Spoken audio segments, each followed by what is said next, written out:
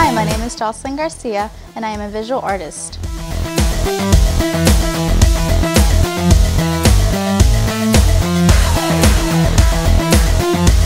I first started doing art as a very young child.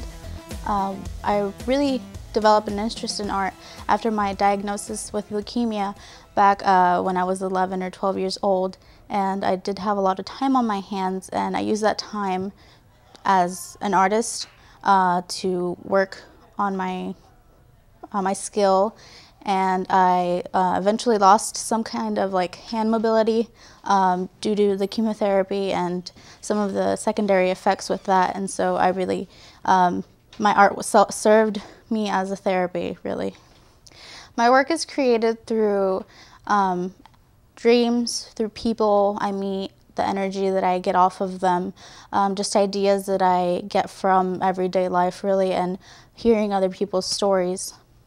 My most favorite part of what I do is just getting to execute that idea and having that intangible thing to work with, and then somehow it manifesting through me and being able to put that on a physical aspect, a physical level.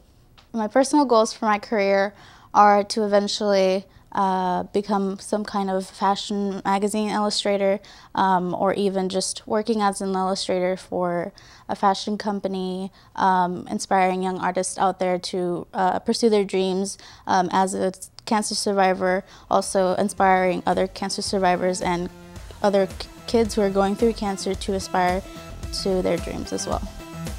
My name is Jocelyne Garcia, and I am a raw artist.